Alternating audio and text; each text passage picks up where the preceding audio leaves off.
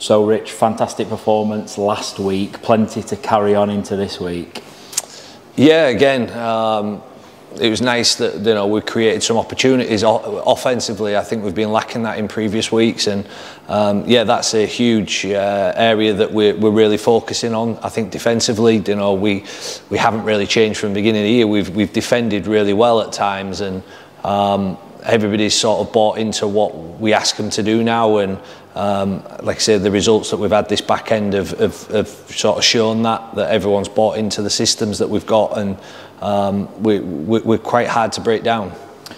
The reverse fixture away at Widnes were one of them games we've spoke about a few times where it were close and we were just on the wrong end of the result, weren't we? Yeah, a little bit. We sort of slow start to the game, and then the back end we came strong and we started having some momentum in the game, and probably just the clock ran out on us as we was creating opportunities and putting them under some pressure, and yeah, it was a shame really, but no, look, we get to have a crack at them again and hopefully fix that. Are you expecting a similar sort of test, a difficult, tough game? Yeah, they're similar to us in how they played. They like to base the games sort of on effort areas, in making sure they're working hard defensively, moving off the ball, moving the ball well.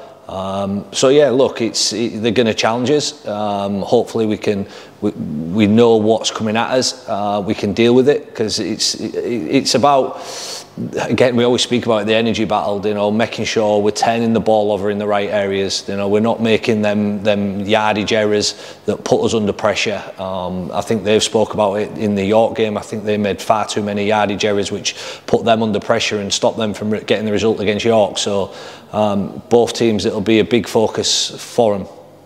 Just want to see where we're at here. Is the focus solely on what's left of this season, or is there already some planning for next season started? I think there's always planning for next year, as a club and as staff. It'd be, you have to, it's that awkward time where you're probably having to tell players they're not here next year, or again, you're in recruitment mode and looking at players at other teams. So it can be quite tricky at this end of the season, but the lads are being professional and doing their jobs, and yeah, it's something that all clubs have to overcome, but we are focused and we want to finish as high as we can in this table.